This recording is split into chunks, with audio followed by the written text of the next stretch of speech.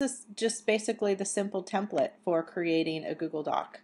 It's a white screen that is fully editable.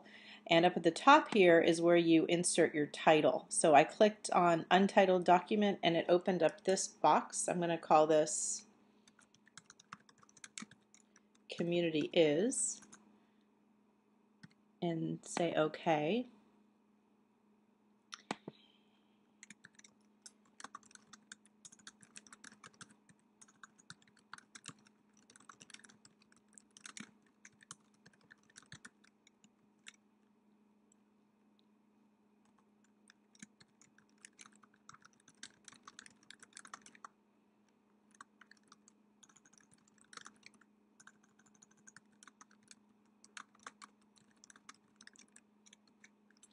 And you can format your text as you wish with the prompts at the top.